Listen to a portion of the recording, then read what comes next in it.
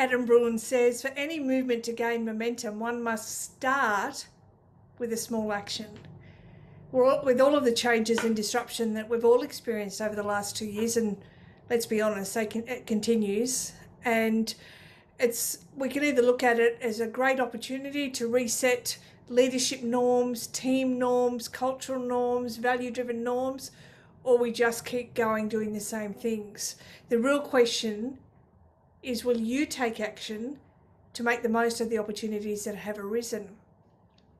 Brene Brown says, what we know matters, who we are matters more.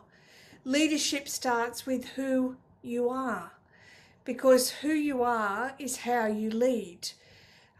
Because how you do anything is as a result of who you are as a human being.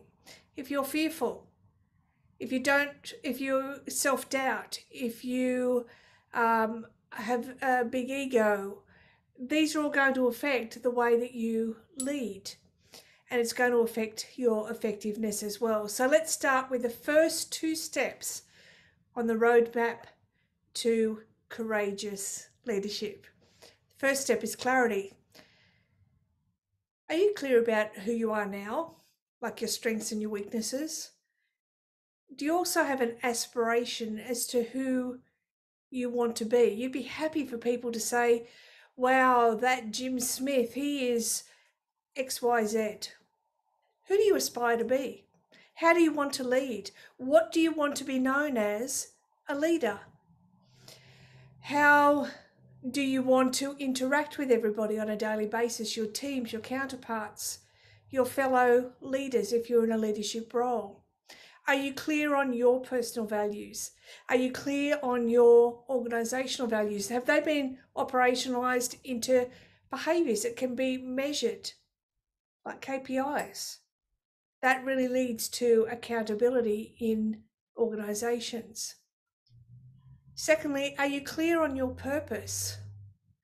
You know what you do. Most of you know how you do what you do. But why? Why do you do what you do? Dollars is not a purpose. It's a reason or a result that is achieved because of you doing what you do. There are more steps in the roadmap to courageous leadership. I've only just briefly touched on the first 2, and I'll discuss other steps over the course of other videos.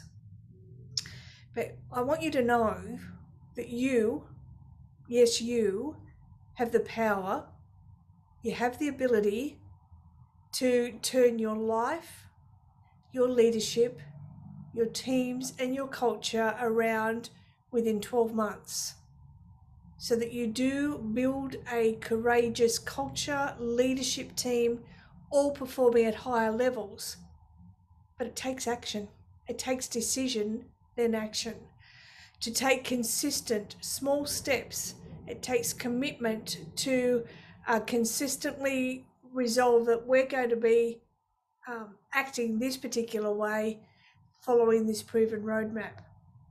Momentum begets momentum, and the best way to start is to start.